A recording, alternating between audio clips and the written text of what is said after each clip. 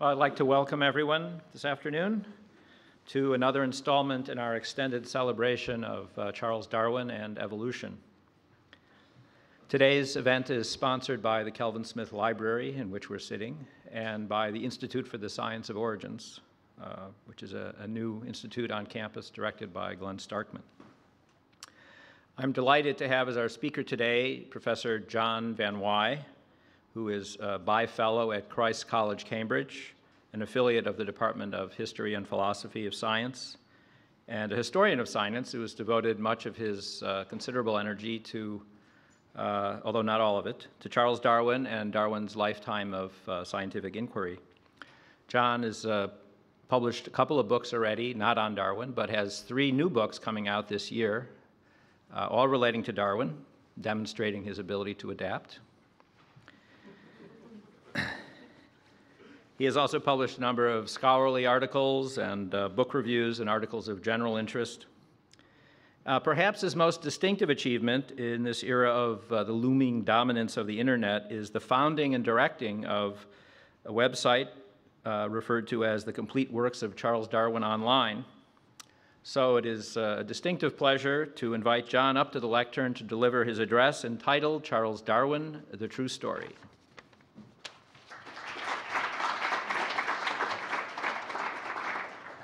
Thank you. Thank you very much, and thank you for the gracious invitation to come here. It's a great honor for me. Well, yes, this is, do we have a double microphone? Okay. Well, this is the great bicentenary year of Charles Darwin, 2009. I've been dreading it for years, and here it is. And it includes an unprecedented amount of attention to Charles Darwin, an unprecedented number of documentaries, an unprecedented number of films, an unprecedented number of mugs and T-shirts devoted to Charles Darwin, and of course an unprecedented number of books and magazine articles, newspaper articles, reviews, etc., etc., etc. Hundreds, I mean, no one knows how many have been published on Darwin in this year. I myself am guilty of 3 or 4. I mean, the little one in the top left corner is sort of half a book. It's just a little booklet. So all of this goes to show that it's not a historical accident. It's not a mistake that Charles Darwin is considered to be a big deal. Because 100 years ago this year, in 1909, there was a great Darwin centenary celebration all around the world, spontaneous, not organized by anyone. And it was said at the time that it was an unprecedented celebration of a single scientist. And now, 100 years after that, it can certainly be said again with truth that we are witnessing the unprecedented commemoration and celebration of a single scientist. What a special man he must have been. Unfortunately, very much of what most people hear about Charles Darwin or believe about Charles Darwin is incorrect. And I think this year is a particularly apt time to actually revisit Charles Darwin's life, have a look again at what he actually wrote, what he actually said, and what he actually did, and try and clear up some of these persistent myths. So, in the beginning, Charles Darwin was born in this house, the Mount, in Shrewsbury, in the middle of England, near a small market town. It's still a small market town today. It's a big house because his family was very wealthy. These are his parents. His father, Robert Darwin, was a financier and physician, and very, very fat. He was so fat that he had to have a servant go into a house before him, into a patient's house, to jump up and down and check the floorboards were strong enough to withstand the entry of Dr. Darwin. But Dr. Darwin was an immensely wealthy man. Most of his money was actually made from lending money. So that's why I think he should actually be called a financier and doctor, rather than the other way around. But he was a doctor. On the other side is Darwin's mother. This is Susanna Darwin, aged about 19. This is a very tiny, miniature, hand-painted portrait, still in family possession in Cambridge. And it's beautiful.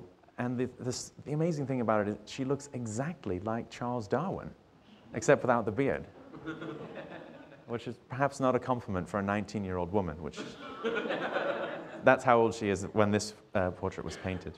Now, it's often very often been repeated that the death of Darwin's mother when he was only 8 years old left him psychologically scarred or traumatized or something to that effect for the rest of his life. And I can say nothing more about that other than there is absolutely no evidence for that belief whatsoever. All we have is an absence of any information about Darwin's feelings towards his mother. In later life, he could barely remember her. And that's all we have. So I think a lot has been read into that very little bit of evidence. And of course, once something enters the literature on Darwin, it gets repeated and repeated and repeated, and it becomes a fact. It's become what is believed to be a fact. Darwin led a very happy childhood, a privileged upbringing, wealthy family, many servants who took care of him. So he wouldn't have been raised by his mother in the way that you might expect. He had maid servants and elder sisters who did the day-to-day rearing of this young child. Already in this earliest of all portraits of Darwin, he's depicted with a potted plant on his lap. Already, he's becoming a proto-naturalist from his earliest days. He attends the local grammar school just down the road in Shrewsbury. It was actually one of the finest grammar schools in England at the time, but of course, an education at that time meant the classics, learning Greek, studying the Greek New Testament and the ancient poetry and things like that. His father took him out of school rather early in 1825 and proposed that Darwin become a physician like himself. So for that, Edinburgh University was the place to go in Scotland. Here Darwin was with his elder brother Erasmus, who was taking a 1-year gap year away from Cambridge to upgrade his medical studies because Cambridge really wasn't good enough. But Edinburgh was a top place to study medicine. So Darwin went up with Erasmus. They lived there together for a year, and in the second year, Darwin was there by himself. But his heart wasn't in it. Medicine wasn't the thing for him. He couldn't stand the sight of suffering, and he couldn't bear the sight of blood, and that remained with him for the rest of his life. So soon his father heard that Darwin didn't much like the idea of being a physician, and so he proposed a respectable alternative. You can become a clergyman. Darwin asked for some time to consider this. He wasn't very religious, but he wasn't irreligious. And he decided, yeah, okay, that sounds like a good future. After all, he'd only have to work 1 day a week on Sundays.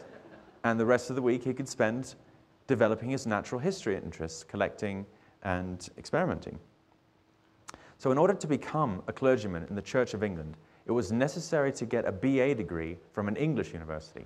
So Edinburgh was out, Cambridge was in. This is Christ's College in Cambridge.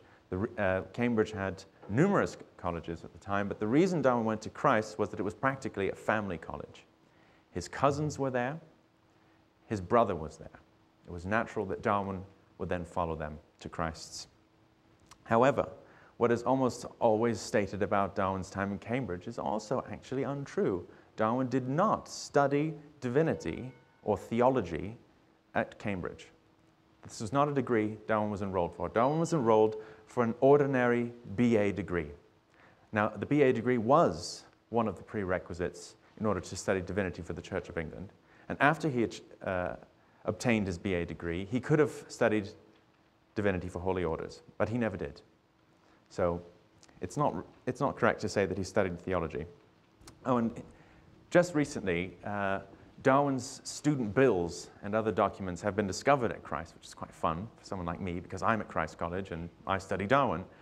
And for many years they told me there was nothing else to be found. There was an admissions book with his name and that was it. And I kept prodding the archivist, oh come on, there's got to be something else from Darwin. And eventually in sorting through mountains of old documents and putting them in order, he did indeed find numerous record books. These have just gone online within the last few weeks.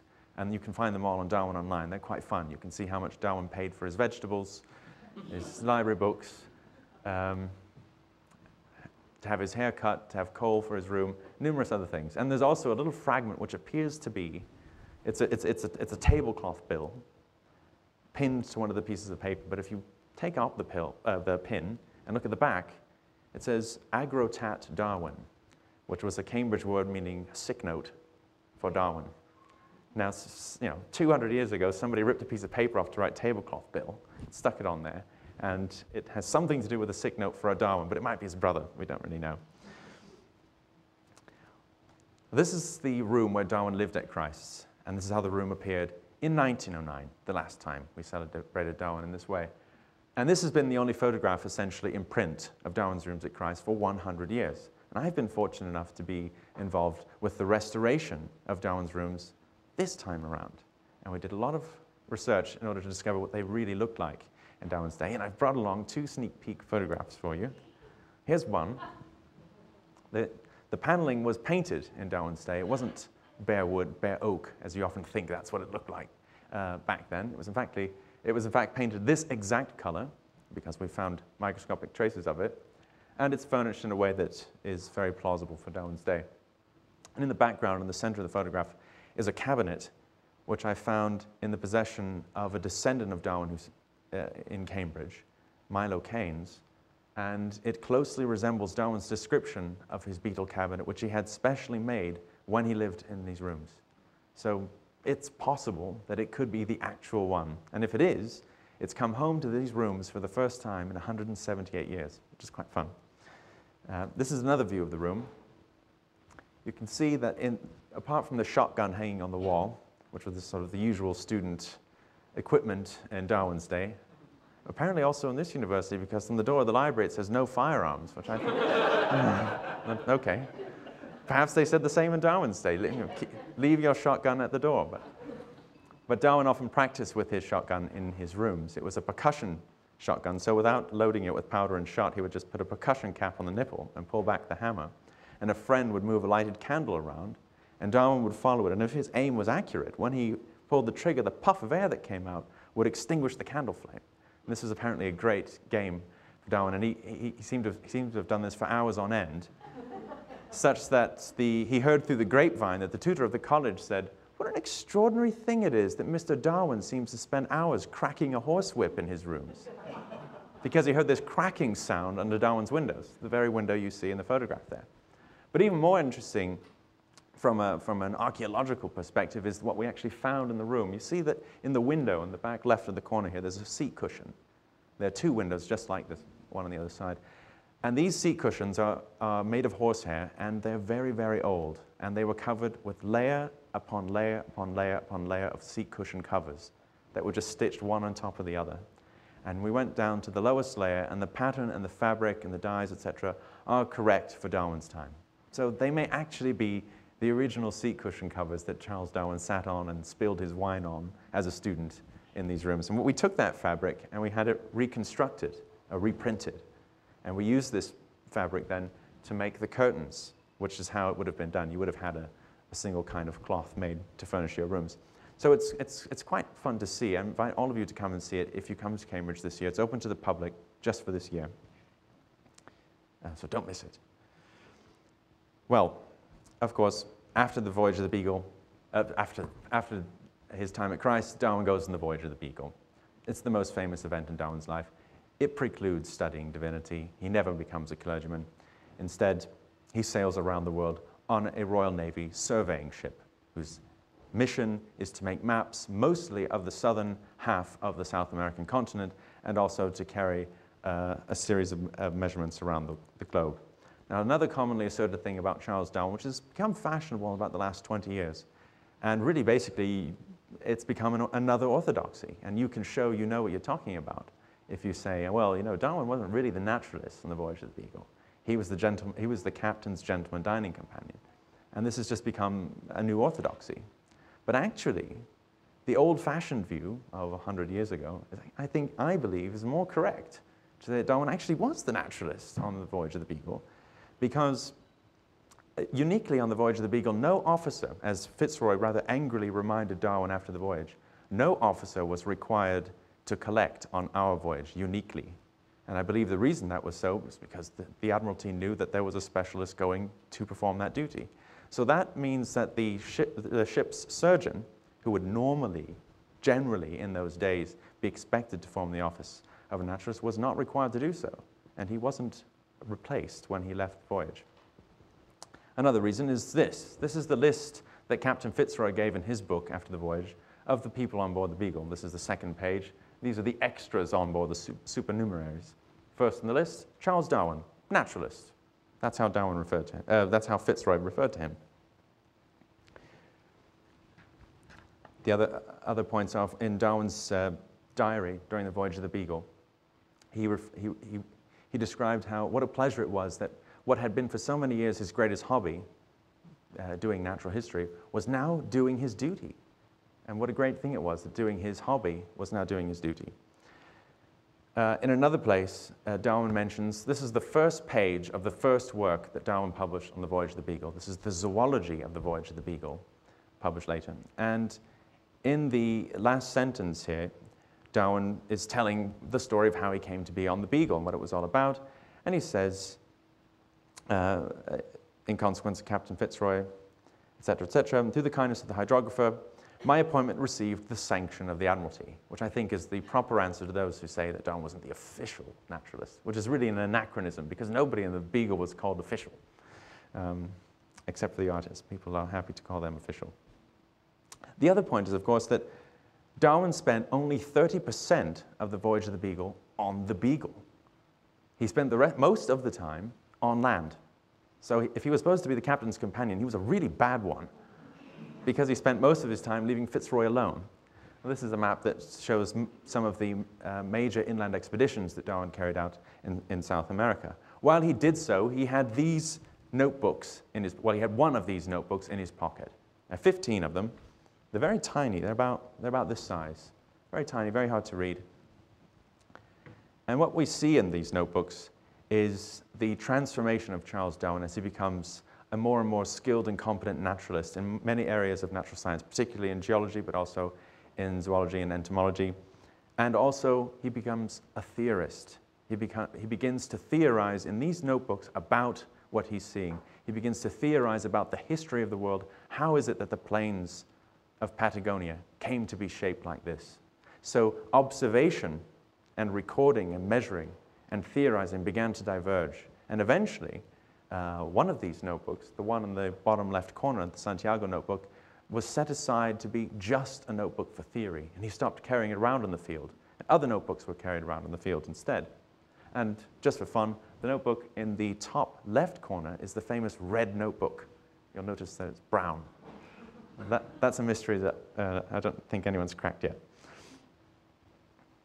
Now, most famously, of course, the Beagle sailed to the Galapagos Islands. Now, the really shocking thing is, and I'm glad you're sitting down, the shocking, disappointing thing is that the role of the Galapagos Islands in Darwin's life and theory is grotesquely exaggerated. I mean, it's a real shame because it's a fantastic story. It used to be my favorite part anyway.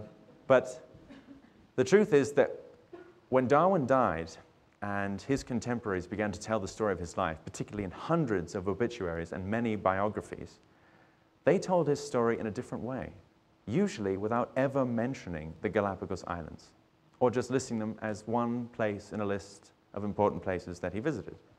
Now, it seems to us unimaginable to tell the story of Darwin's life and not mention the Galapagos Islands. I mean, in modern stories, it's basically the pivotal moment. So it is possible to tell Darwin's story in a different way because it was done so for very many years. The other thing that, of course, we already know, historians have known since 1982, that Darwin didn't have a eureka moment when he was in the Galapagos Islands. He didn't see the beaks of these finches and go, aha, evolution, and have a eureka moment. We know that didn't happen.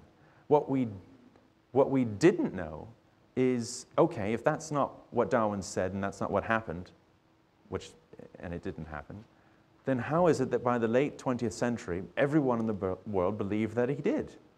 If Darwin never wrote this, where did it come from? And I recently began chasing down this little mystery, trying to figure out where it actually came from. I mean, many people thought it came from this illustration in the second edition of Darwin's Voyage of the Beagle. These are 4 Galapagos finches.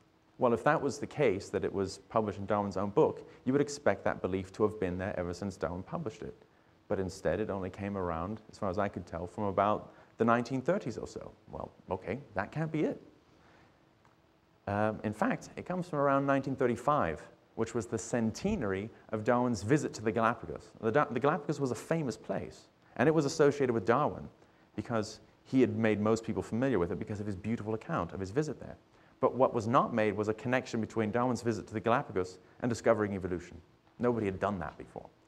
But somebody made a little fudge here at the announcement of the meeting of the British Association for the Advancement of Science in 1935, where they've simply linked together, perhaps to sex up the title of the session where this was discussed, that it was celebrating the centenary of the landing of Charles Darwin in the Galapagos and of the birth of the hypothesis of the origin of species. And thereby sort of accidentally linking these two ideas together, it could be misread, or actually quite plainly read, as if that was what was being celebrated, the birth of the origin of species on the spot in the Galapagos. And this is from the Times. And from this newspaper alone, it was reproduced in hundreds of other newspapers and magazines around the world. And from there on and on it went. In the same year, by a wonderful coincidence, and at the same meeting, the term Darwin's finches was coined by an English ornithologist, but not because he thought they were the origin of Darwin's theory, but he thought they were a particularly puzzling group of birds that no one at his time thought that natural selection could explain. Why should they be like this? They're a great puzzle, and Darwin was the first to capture and describe these, so he named them after Darwin. But more famously, in 1947, this very important book by David Lack, called Darwin's Finches, really did crack the puzzle and showed that natural selection was the explanation for why the finches were the way they were, and that the finches' beaks were a beautiful example of adaptive radiation. So nowadays, most people, when they tell the story of the finches in the Galapagos and Darwin, they're actually talking about what Lack found out, but attributing it to Darwin, which is a bit of a shame, because Lack deserves the credit. So by the mid-20th century, the myth that this great event had happened in the Galapagos was really solidifying, and you begin to find it everywhere. Here's a book from 1962, the heroic Darwin standing in the Galapagos, staring into the future, about to make a great discovery. Unfortunately, suffering from terrible hair loss for a 26-year-old. It seems impossible to represent Darwin as a young man.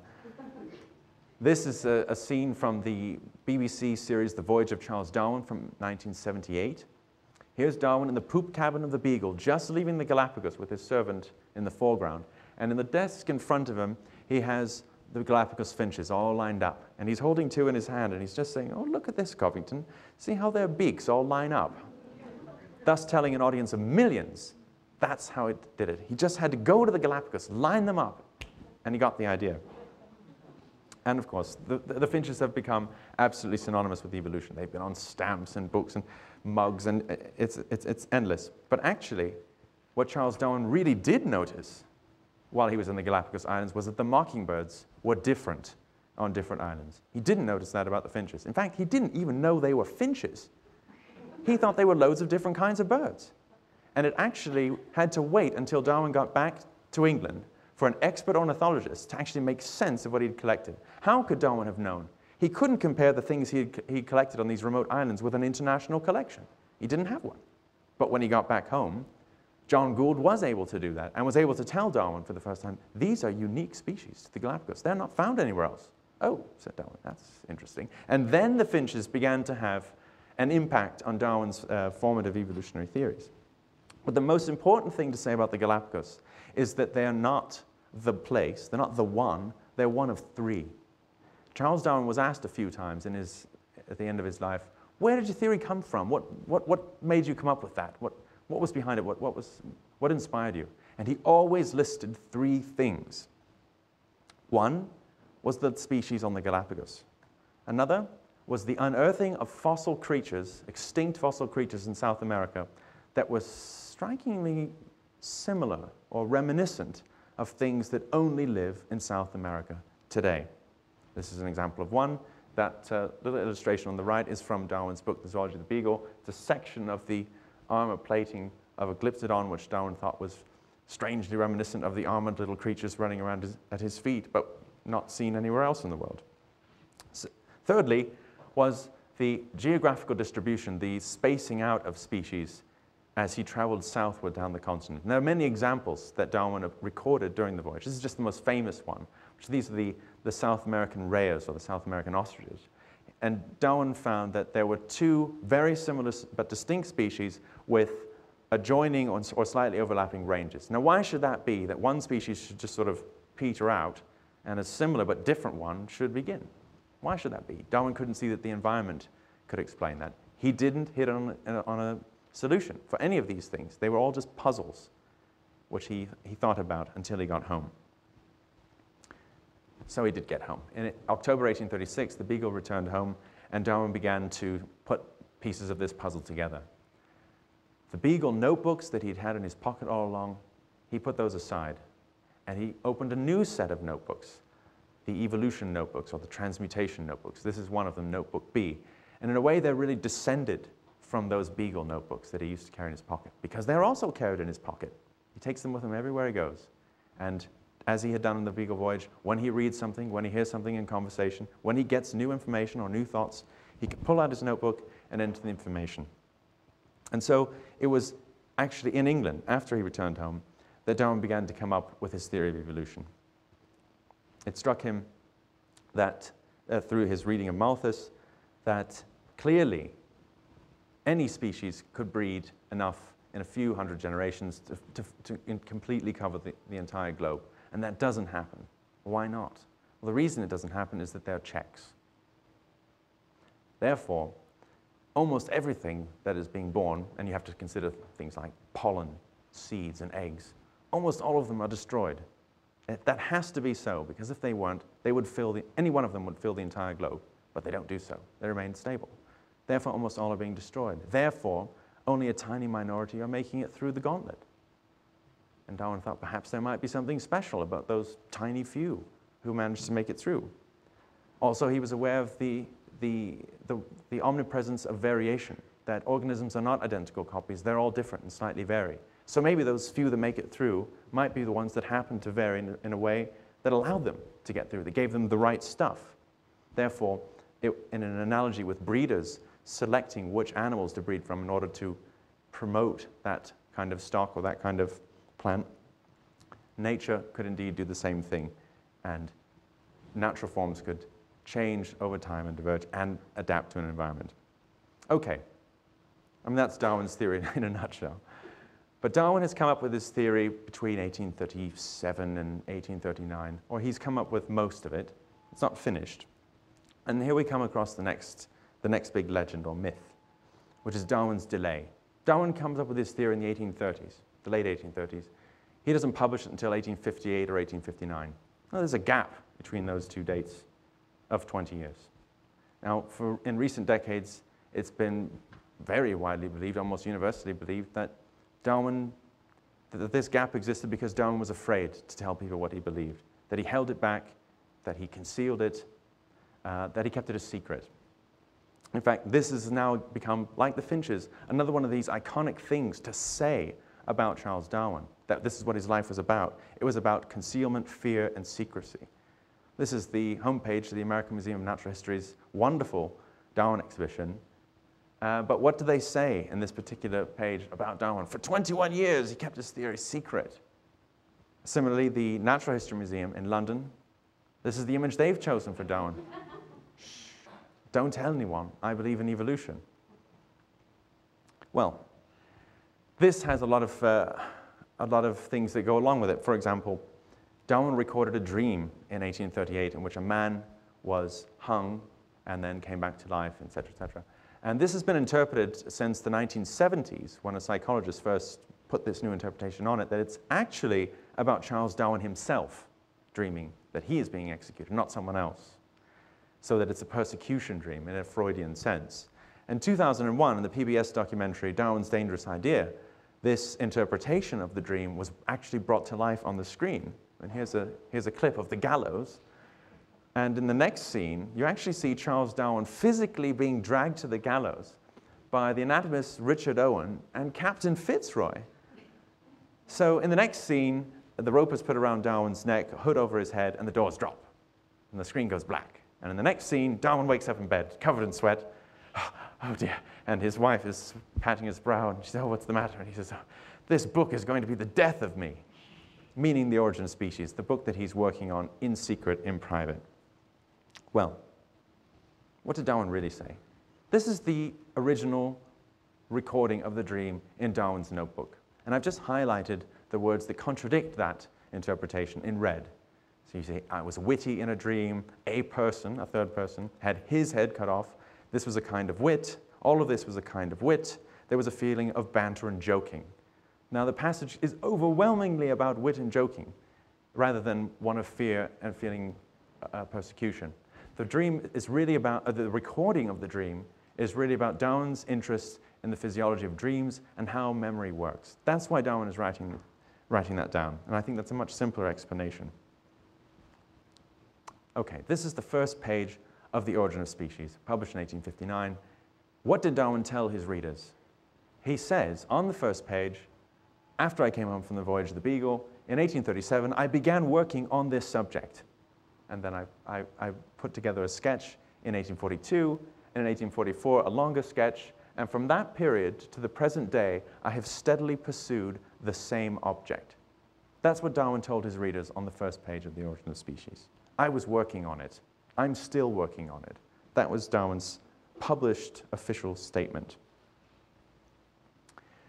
The other problem with the secrecy view is that if you actually do troll through all of Darwin's correspondence, all of Darwin's scientific notes and scraps from this gap period, and the diaries of others, etc., looking for evidence of people who were told by Charles Darwin that he believed in evolution, you can put together quite a long list, and I'm putting one together.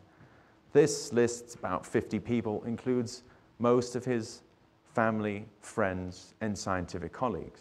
And given the fact that most of the material from that time doesn't survive, but what does survive gives us such a lengthy list, it would seem that it's impossible to describe Charles Darwin as keeping his theory a secret when this number of people are told. But I think the nail in the coffin of the secret view is in The Origin of Species itself, in the 6th and last edition, published in 1872. This is it. That Darwin is trying to defend himself from the claim that, oh, you're always exaggerating your originality. Everyone believes in evolution nowadays. It's not such a big deal. It wasn't so new. And Darwin wants to defend himself from that. He wants to say, well, yes, it was. It was quite new when I published in 1859. And this is his evidence for it. In those years before I published, I formally spoke to very many naturalists on the subject of evolution and never once met with any sympathetic agreement, which would seem to be done and dusted. What about that famous letter where Darwin says, when he first telling one of his friends about his belief in evolution, it is like confessing a murder. Now this is one of the most famous Darwin quotes in the world today. It didn't used to be. It's been in print since 1887. And it's even the title of many books now. Nowadays, it is read to be almost a literal statement that Darwin is saying that it's such a serious, terrifying thing to tell his correspondent that he believes in evolution that it is really, literally like confessing a murder. But I think this passage, in a way, is being read out of context. If you read Charles Darwin's entire correspondence and compare the way he uses words like murder, hang, kill, suicide, battle, torture, etc., you'll find that Darwin commonly uses words like this in a slightly melodramatic way for humorous effect. Hate. You are a real Christian if you do not hate me forever and ever. Do not hate me too much for bothering you. Or suicide. You ask about my book, Insectivorous Plants, and all that I can say is that I'm ready to commit suicide, i.e. because it's too much work. Murder. I suppose that any remaining birds must be killed and eaten, but I feel that is something like murder. I grieve to say that the plant looks more unhealthy, and if it dies, I shall feel like a murderer. Or, finally, I forgot whether I ever told you that I had long considered the Scotch deerhound a mongrel par excellence. Don't tell any Scotch so, or I shall be murdered. And finally, this is my favorite.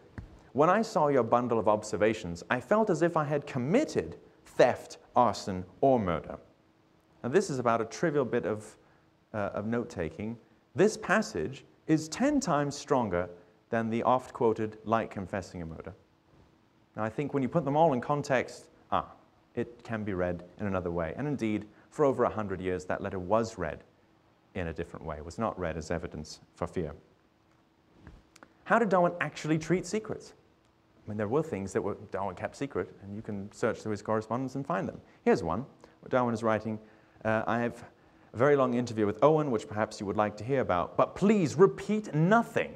This is underlined twice, right? Or Furthermore, it was a convention in Darwin's day that if something was a secret, was to remain private, couldn't be told to anyone else, and couldn't be published, you would mark the letter private. Darwin does that plenty of times, as do many people of his time. But none of the letters that talk about his belief in evolution in the gap period are marked private. So what was Darwin, what was he actually up to? And this is what he says in his autobiography at the end of his life. And this passage has been interpreted to mean that, oh, here Darwin is simply saying that he delayed, that he held it back. I gained much by my delay in publishing from about 1839, when the theory was clearly conceived, to 1859, and I lost nothing by it, for I cared very little whether men attributed most originality to me or Wallace. Well, in the very same document, Darwin refers to the delays of two of his other books. Oh, sorry, I've skipped a stage, which is, of course, that the word delay in that passage has two distinct possible meanings. It could be one meaning or it could be the other. Both of them are perfectly plausible. One, it means I gained much by my conscious postponement of my theory, or two, the time that happened to elapse from thinking of the theory to publishing it. There are two other references to delays of other books in the same document. Here's one of them. I began arranging my notes in 1860, but it was not until published in the beginning of 1868, the delay having been caused partly by frequent illnesses, etc., etc. Now, the delay in this passage doesn't mean the time I was holding it back or avoiding. This means the time that happened to elapse. And secondly, about his book, Insectivorous Plants, was published in 1875, that is 16 years after my first observations. The delay in this case, as with all my other books, has been a great advantage to me, for a man after a long interval can criticize his own work almost as well as if it were that of another man. So this is what Darwin is doing. This green line represents Darwin's Beagle publications. Darwin comes home from the Beagle voyage, and his full-time occupation is preparing and publishing books and articles, etc., on all the thousands of specimens and his experiences on the voyage of the Beagle. It's a very big project. The arrow is pointing at 1844. That's the point when Darwin writes up the 230-page rough draft of his theory of evolution. Now, if he delayed or held it back or put it off, you would be thinking it would be from that time onwards, because here he's got a rough sketch. Well, this is it. This is the first page of the 1844 essay by Darwin. Now, what he did with this was his handwriting was very bad, it was very messy. He sent it to the local village schoolmaster to do this, to make a copy of it. This is what you did before photocopies. You paid someone else to write it up.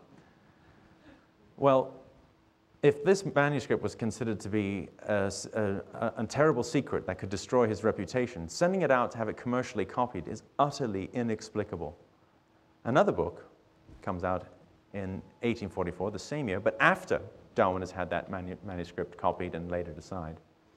This is the cosmic potboiler vestiges of creation, which in a way isn't, I think Darwin wouldn't have directly compared with his own work, in the sense that Darwin considered himself a serious elite scientist, and this he thought was the work of a hack who had just crammed together a lot of science, made loads of mistakes, and was getting lots of attention. And this person kept his identity secret. And how did he keep his identity secret? He wrote up the manuscript of his book. He gave it to his wife for her to copy, so no one would recognize his handwriting. She copied the whole thing out, and then that handwritten script was sent to a friend in another city. And that friend then sent it to the publisher. That's how you handle a secret manuscript. You don't let anyone find out that you're the one who's written it. Now, it's very often claimed that it was the reception of this book that made Darwin hold back. Unfortunately, there is no evidence for that statement, no matter how often it is repeated. Where is the evidence? All you can find is Darwin writing in his notes. He'll say, well, in the light of vestiges, make this point like this. He simply responds by slightly adjusting how he is proceeding. There is nowhere any evidence of holding back, delaying, or fear of the reaction against his own theory. So Darwin, in another letter to a friend, refers to what he's up to and when he's going to get to the species theory. And from that, you can put together a diagram like this. In November 1845, he's projecting, Beagle work will be proceeding, but when I finish it, I'll start on the species theory. And he thought it would take him about 5 years to work up the species theory and publish it. Now, if you project that ahead, you get a date of around 1853. That's when Darwin, at that time, thought he would publish his theory of evolution. But of course, Darwin was very busy. Since he returned home from the Voyage of the Beagle, he published the Journal of Researches, or Voyage of the Beagle, in 1839, and an extensively revised edition in 1845. That's the smaller red one. Then there were the 5 volumes of the Zoology of the Voyage of the Beagle, the first volume on fossil mammals, the second on mammals, the third on birds. Actually, this image appears in your pamphlet on science. I'm wondering if it's the same one. And another volume on fish, and finally one on reptiles, although they also stuck amphibians in the same volume because they didn't know where else to put them. Then Darwin did another 3 volumes on the geology of the Voyage of the Beagle. 3 volumes. The first, his famous theory of the formation of coral reefs. The second, the volcanic islands visited during the Voyage of the Beagle. And thirdly, the geology of South America. Major contributions to the geology of his time. Well, Darwin was almost finished in the late 1840s with his Beagle work. He only had a few more things to do. Marine invertebrates. Those he didn't give to another expert, as he did the others I just showed. The marine invertebrates he kept to himself because they were his own area of expertise. Ever since he'd been in Edinburgh, Darwin had been an expert on marine invertebrates. And the majority of the zoological notes kept on the Voyage of the Beagle pertain to this subject. So Darwin planned to publish them himself. He thought he would spend a few years writing papers, and then he would get on to the species theory. Unfortunately for him, this process of working up some of these final specimens turned into a much bigger project than he originally conceived, which became his great monograph on the barnacles, on the 2 great classes, and 2 slim works on fossil British species. A complete list. The nature of a complete list is that even after you're 3/4 of the way through and you're sick to death of it, you can't stop because it's not complete yet. So Darwin, while he was making wonderful and exciting discoveries in the early years and loved the barnacle research, finally he wasn't just writing books. He was actually working with specimens again. He loved it. But after a few years, and it was dragging on, his health wasn't very good, he was sick to death of them, and he wanted to get rid of them. He told a friend, I loathe barnacles. I hate barnacles like no man who ever lived, even more than a sailor on a slow-sailing ship, which is very serious hatred indeed. And of course, Darwin was all the while publishing other scientific contributions in periodicals. So Darwin is an extremely busy man. And in the background of all that front ground activity, he's reading and still collecting evidence on his theory of evolution to be published when he finishes projects in hand. And then, of course, that happens in 1859 in The Origin of Species. But again, here again, there are countless myths about what The Origin of Species is actually about, what Darwin actually says, what the book is. Even the title of the book is very often misquoted. It's often called Origin of the Species, which I think is often believed to mean that it's the origin of our species. But that's not what the book is about at all. It's about the general process of how life changes over time. Now, this is a diagram from the Reverend Buckland's Bridgewater Treatise from 1837. That is just when Darwin got back from the Beagle voyage. And what this depicts is the state-of-the-art knowledge of the day. And what this shows us today is that no scientist in Darwin's day believed that the world was 6,000 years old. That was utterly antiquated. They all knew the Earth was really, really old. They didn't know how old it was. They had no way of dating it.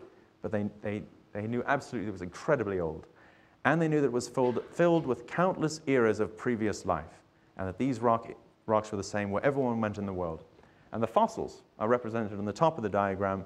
And the amazing thing was that they were always arranged in a progressive series, that the more ancient rocks contained more primitive forms of life, and then as one moved up through the geological time, more complex, as they called them, creatures emerged. First there were fish, first there were shells, then there were fish, then there were amphibians, then there were reptiles, then there were mammals, but of extinct types that no one had ever seen. And only in the most recent rocks were there mammals of types resembling, or indeed the same, as any alive today. But nowhere in all of that had anyone ever found a human fossil.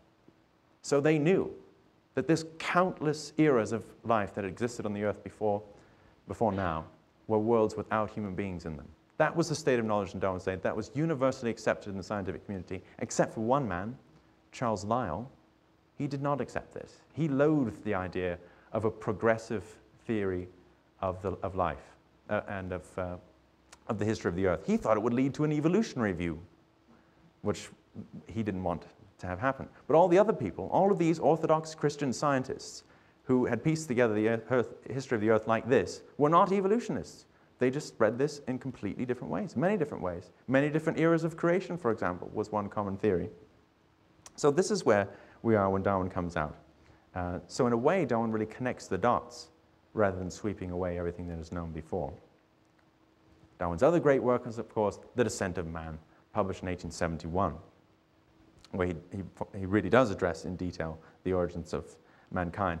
And this sets off a whole new series of myths and legends about Charles Darwin. He's been ridiculed ever since that day as the monkey man, the man who says, Darwin says we come from monkeys. I've heard many people say this. What did Darwin say? Oh, he's the one who said we come from monkeys. And Darwin never said we come from monkeys. Here's a recent issue of The Sun, which is a British newspaper, I think a bit like the National Enquirer, but I'm not entirely sure. Anyway, this is an insurance fraudster whose name actually is John Darwin, and he wore a false beard as a disguise to escape detection, and The Sun just couldn't resist comparing John Darwin to Charles Darwin. There's no relation, by the way. And in the lower panel, to remind their readers who Charles Darwin was, they say, the faker was not aping 19th century boffin Charles, who discovered humans are descended from monkeys. There you go. Now you remember who Darwin was. This is a sketch that Darwin actually drew around in 1868. And it's not to scale, and the lines don't all end in the same place, but what it shows you is that Darwin's actual belief was that the primates are related to one another by common descent, not lineal descent, which is what Lamarck would have said, that a monkey became an ape and then an ape became a human. Darwin believed that we all share these characteristics because we've all commonly branched off from a similar ancestor. What that common ancestor was a primitive tree-dwelling thing, but it was something that preceded the monkeys, preceded the apes, preceded the lemurs. For Darwin, that was the state of knowledge in his day. I think finally, perhaps, and also ubiquitous, is this myth, the deathbed conversion myth. It's very widely believed that on his deathbed, Darwin said, "Oh, only kidding." I take it all back. Sorry, just kidding. Forget it. As if it would make any difference if Darwin said that or not. Would that change the science that he had established during his life? No. But this continues to circulate very widely, that, yeah, Darwin took it all back, so you don't have to worry about it. Forget it. The other version is that Darwin became a Christian on his deathbed. And after the voyage, he didn't. There's no evidence for that. And we know very well what he said as he died. His family was there. They were writing everything down.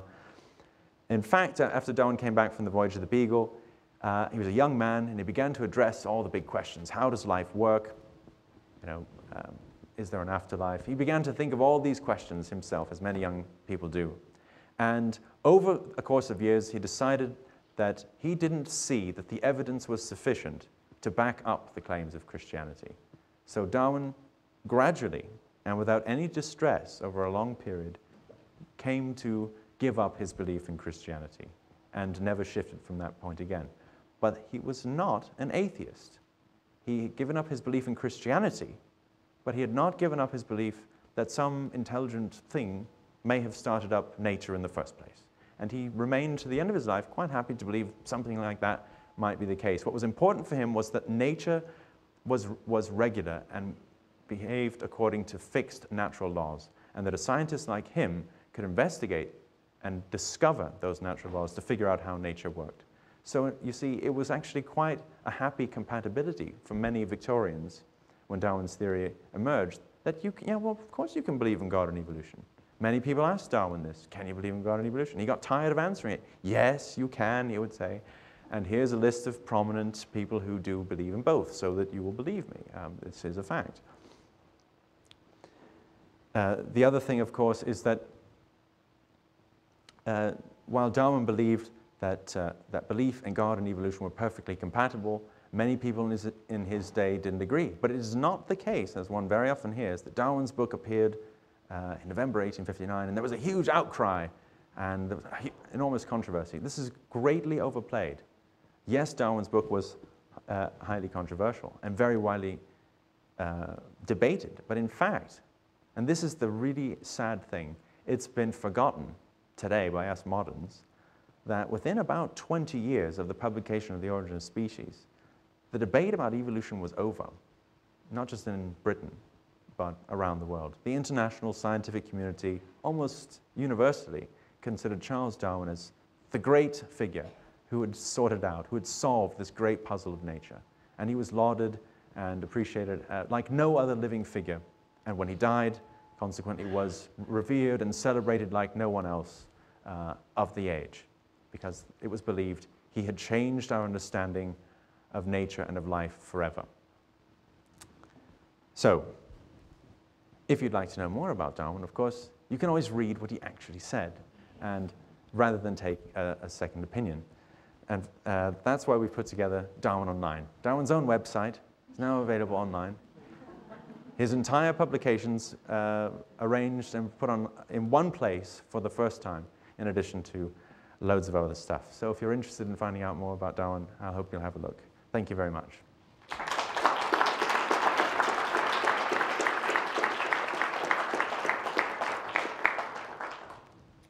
I'm sure Professor Van Wyhe will entertain questions, but please use the microphone that is available to ask your question.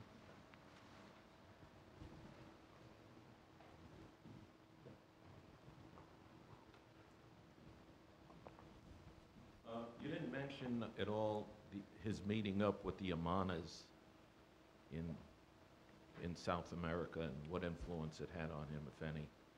Yeah. I thought it had some, but you didn't seem to mention it at all. No, well, I omitted almost everything about the life of Charles Darwin because there's just it's not time for me to do that. But you're right, that was a very influential time for Darwin. Unfortunately, he didn't write about it in these notebooks he had in his pocket.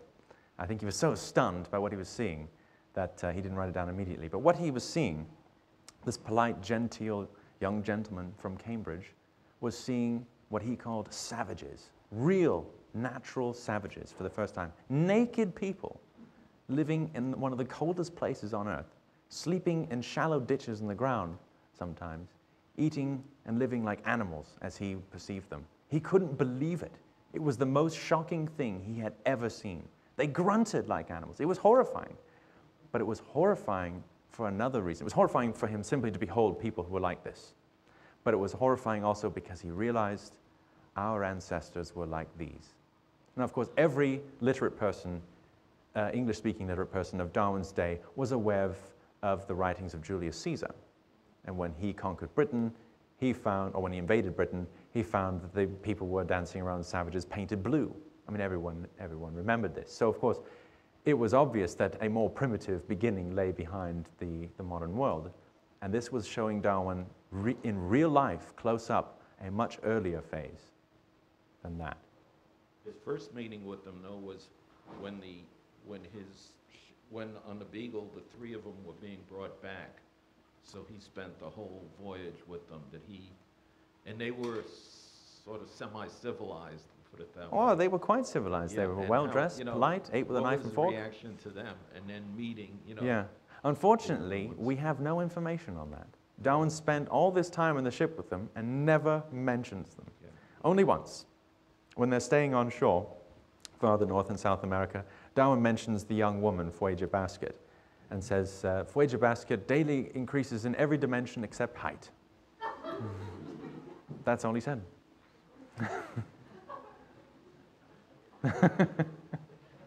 You also, last one, you also don't mention much of his friendship or whatever, companionship with Fitzroy. And I think in the beginning, whether he's listed as a naturalist or whatever he's listed as official title, I think Fitzroy was looking for a companion because as a captain, you sort of have to be separate from everyone else, and he wanted someone.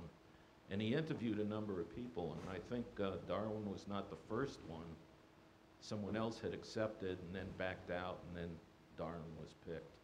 Was that significant, or? Yes, that's true that Fitzroy did consider someone else, but that's not the route by which Darwin comes to be on the Beagle. Fitzroy sends to his superiors a request for a naturalist. That's why the letter was sent to Cambridge University, not to find him a friend, i.e. someone he's never met, from other people he's never met. The reason the letter goes to Cambridge via scientific men is to find a young man who is scientifically qualified to do this. And the men who consider it are naturalists, Henslow and Leonard Jennings. They're both friends of Darwin's, but they're a bit too old. Their careers are too settled. They have families, so they don't take it up. But they both recommend Darwin. He is just the man, because he is probably the best qualified man in England of his age, and who was capable, because he wasn't tied down yet with a career or family, to go on the voyage. And what a good choice he was.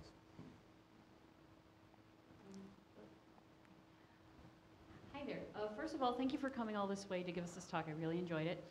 Second of all, you mentioned that Darwin wasn't really studying theology when we thought he was studying theology. Could you tell us more about the classes he did take?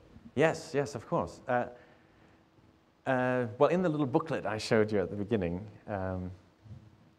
which you can, it's very difficult to acquire. I think if you go to the website of Christ College, you can find how to order it. It doesn't cost very much. I think it's about $5.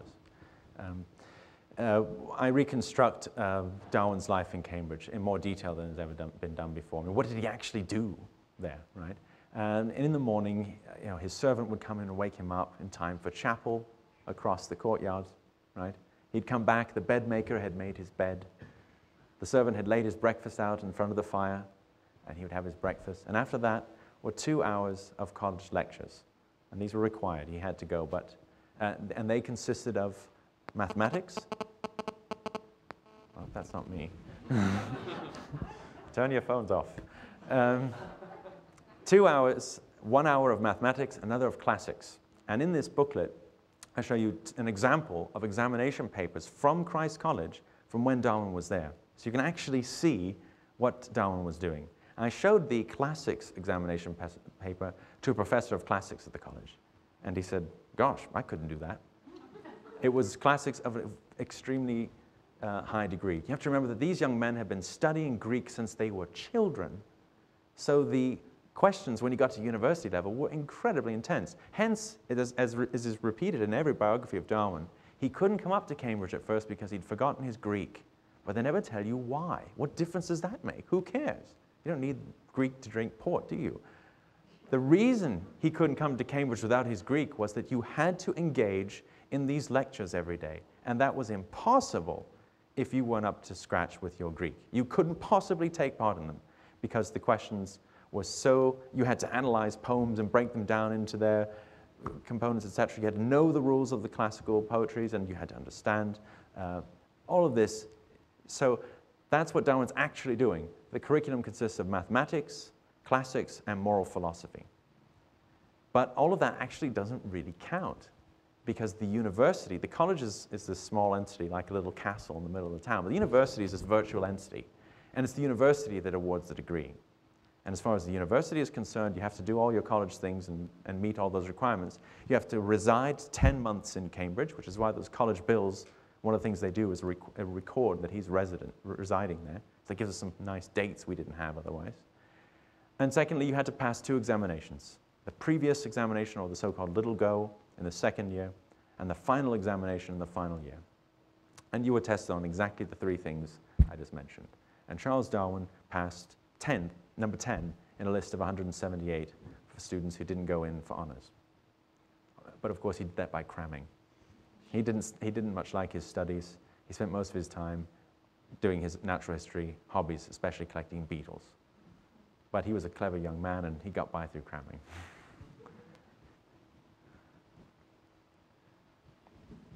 At what point did science disciplines enter the curriculum at university? That's a question I probably can't answer off the top of my head. It's later in the 19th century. probably around the 1860s, but I'm probably wrong in my guess. Now, Darwin, of course, did take other lectures in the university at the time, but they were extras. He had to pay extra, and they didn't count. So he took, for 3 years, he took Professor Henslow's botany lectures. He loved them, and he was particularly devoted to Professor Henslow. This was such a friendly, learned, helpful man, and Darwin thought he was so full of learning, he just absolutely adored him. And he learned a great deal from him about the practice of natural science. And he also took Professor Sedgwick's geology lectures. So he wasn't required to do so. No undergraduate was required to take the lectures of professors in the university. They were just extra. But Darwin did choose to do so. So he got as much science as he could out of Cambridge, even though it wasn't actually part of the official curriculum for his degree. He couldn't have, there was no science degree in his day. It was decades later. You mentioned earlier about Lyell, that he had a theory of evolution, that there was no straight line, progressive evolution like Darwin. And that theme seems to have come out in H.G. Wells's The Time Machine, where the people way down the road weren't very evolved at all. In fact, that they had devolved. Was there any fierce battles among evolutionists between those that thought that there was a straight line progressive evolution and those that didn't? A straight line evolution in human evolution, do you mean? Yes, human evolution. Okay. Yes. The short answer is yes. Of course, once Darwin published, in a way you can describe that as the end of the story, but really it's just the beginning of the story. And countless other scientists begin to apply Darwin's ideas in their own ways, not to blank slates, but according to the ideas and philosophies that they were already partial to. So what you find in the decades after Darwin is every possible description of way of misreading, misusing, and misapplying his theory that could possibly be imagined. And, well, of course, that continues to this day. Does that answer your question? Not entirely, but thanks. Sorry.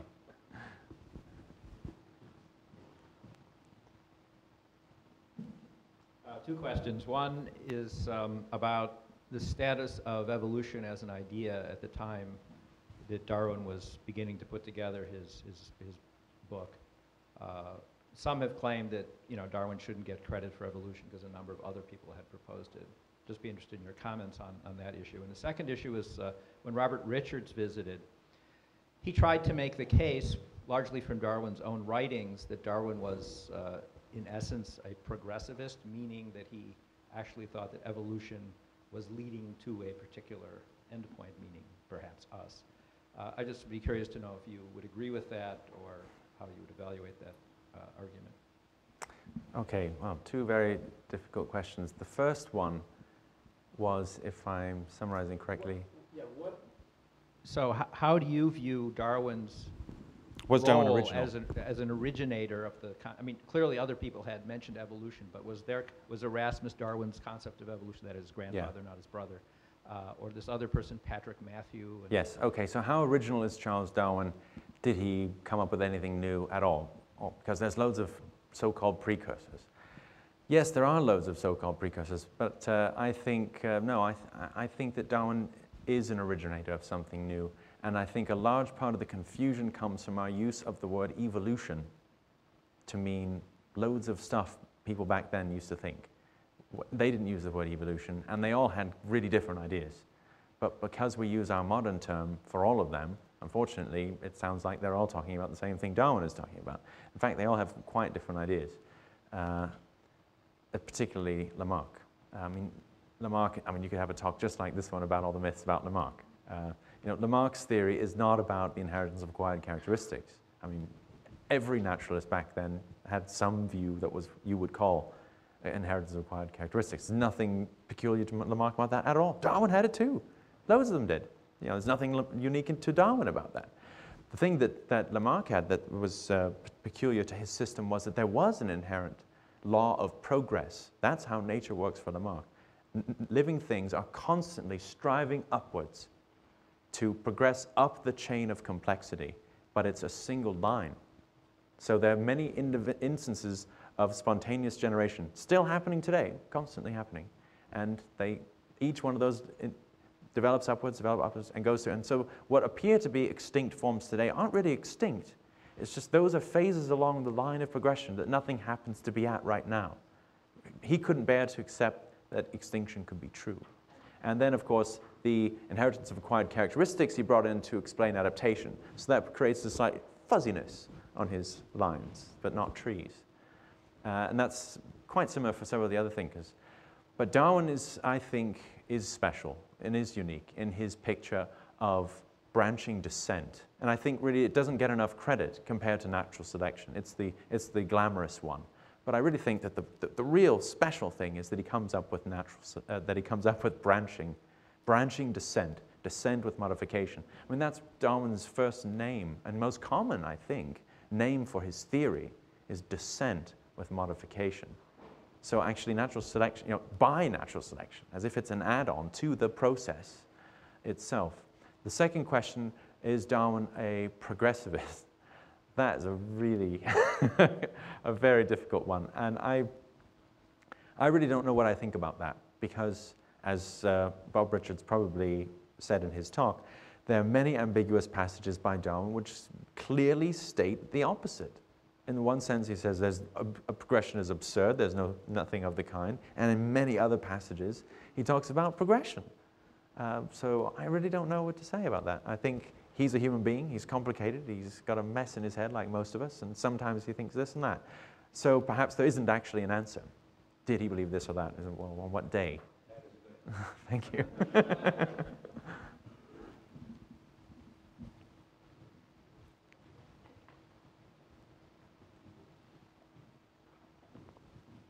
I think I have two simple, short questions.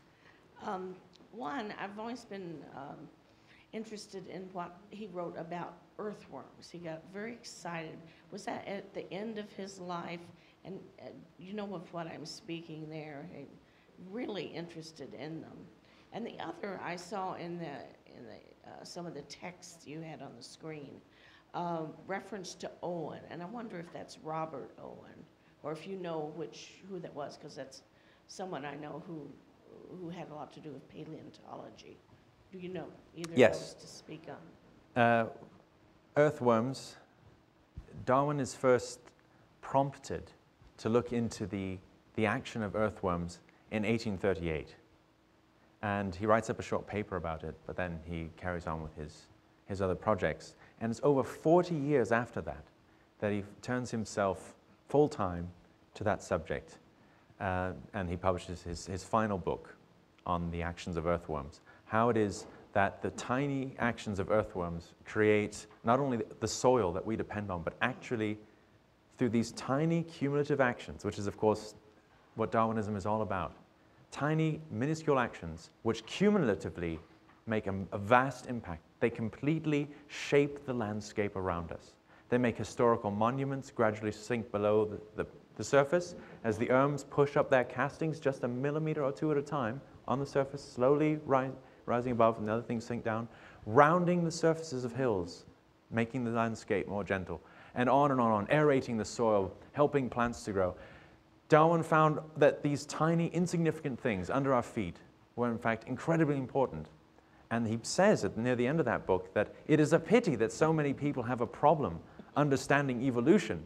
And the reason is the same: they're unable to appreciate the significance of earthworms, that they're not able to take the step of realizing what the cumulative power of very many tiny actions can ultimately achieve given very deep time.